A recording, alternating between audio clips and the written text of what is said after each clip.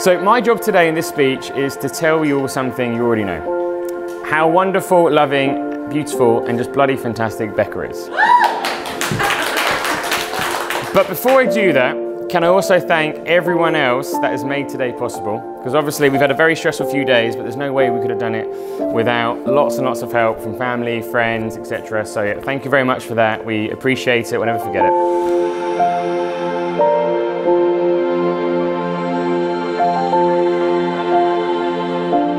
This has been a very different wedding to the wedding that we thought we would be having, and without you all here today, it wouldn't have been the same. We feel so blessed that we can share it with our most important people in our life, and we thank you for all being so supportive through this year.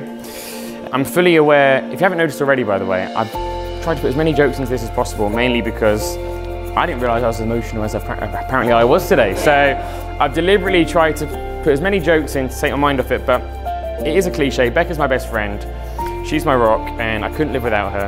And that's why today has been so long coming, the day that I can finally call her my wife.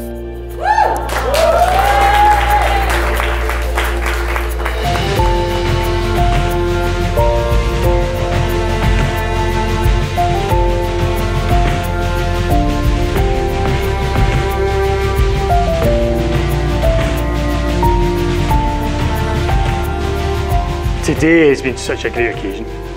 It's been absolutely brilliant. And I have to say, they do make a beautiful bride and a handsome groom.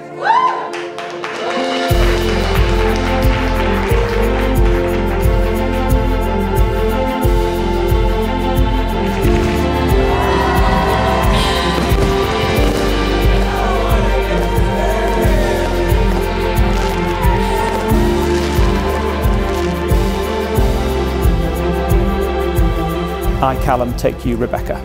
I, Calum, take you, Rebecca. To be my wife. To be my wife. To have and to hold. To have and to hold. From this day forward. From this day forward. For better, for worse. For better, for worse. For richer, for poorer. For richer, for poorer.